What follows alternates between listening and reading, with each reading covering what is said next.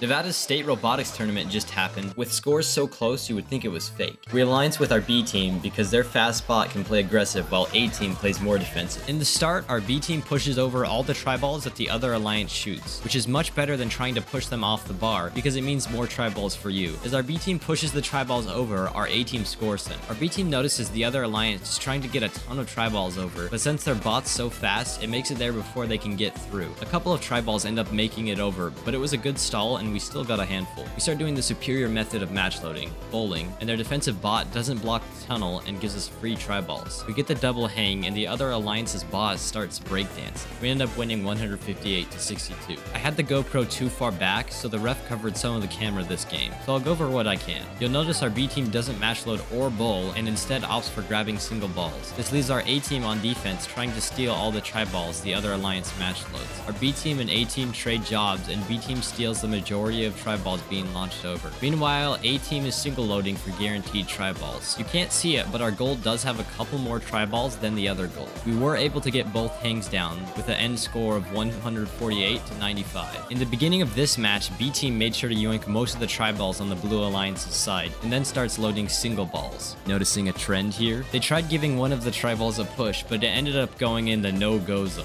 Then A team stops the Blue Alliance from bowling because let's be honest here, bowling is not the meta. Meanwhile, B team is rowing back and forth loading single balls. 40 seconds in, one of the blue team's bot disconnects. And keep this in mind because it's important later. As a last-ditch attempt to score some points, the other team tries to go for some sneaky match loading, but we steal most of the balls they launch over. The more they shoot, the more for us. Scoring these balls doesn't give them enough time for hang, so we got maximum hang points. We would have won this match, but due to some technicalities, we had to rematch because the Blue Alliance's bot disconnected. In this rematch, B team's auto messes up and somehow goes over the barrier. Our coders don't know either, so we don't get the 8 points for auto. We did the same thing at the start as last round. B team steals the triballs on the opponent's side and A team scores our own. After that, as an intimidation move, our A team pops a wheelie on the bar. Other than that, it was pretty much the same as the other game, just scoring single balls. However, the other alliance doesn't start match loading until there's 15 seconds left, which means it's a more starved game. We gave up our life of robbery and decided to go for hang instead of theft. Our B team bot does a little dance with its wing, which was a celebration, and definitely not just to readjust. We ended up winning 111 to 84. Now it was on to finals. It was us versus 987X and 74177M.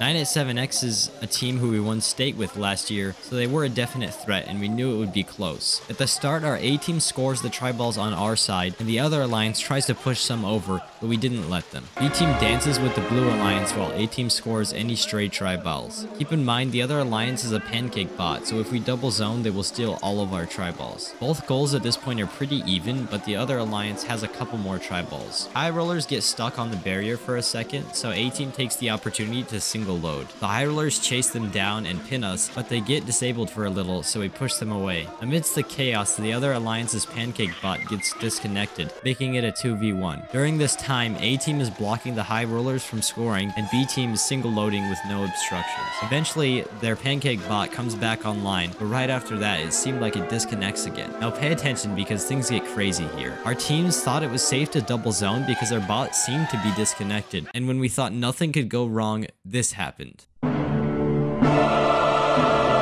The other bot wasn't disconnected. Knowing that with our tribal advantage, the only way to win was to D-score, they waited next to the goal for the perfect moment. And when B team tried to go for extra points by double zoning, they swooped under to D-score. The crazy thing is that we were still able to rescore a lot of the triballs and get hang with only 10 seconds left in the game. Everyone ended up getting their hangs, including this bot, which is very close to the ground. We all waited anxiously for the refs to show us the scores. And then he comes over and flips around his tablet to show us this.